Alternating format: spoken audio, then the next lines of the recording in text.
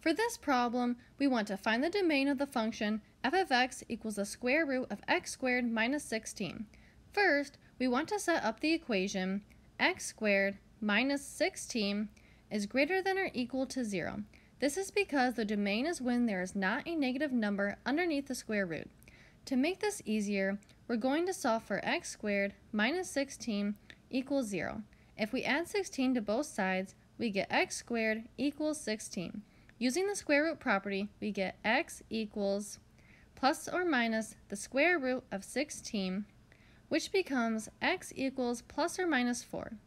Now that we know that the function is equal to 0 when x is equal to plus or minus 4, we need to test whether the square root will be negative or positive when x is less than negative 4, between negative 4 and 4, and when x is greater than 4. First, we'll test when x is less than negative 4 by plugging in negative 5. So we get negative 5 squared minus 16, which equals 25, minus 16, which equals 9, which is greater than 0. This means that the square root will be positive when x is less than negative 4.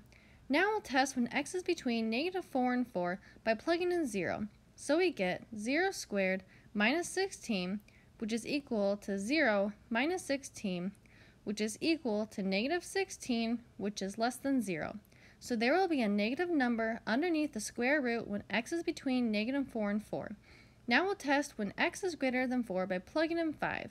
So we get 5 squared minus 16, which is equal to 25 minus 16, which is equal to 9, which is greater than 0. So there will be a positive number underneath the square root when x is greater than 4. Now we know that the domain is a set of numbers between negative infinity and negative 4 included, and the set of numbers between 4 included and positive infinity. And this is the final answer.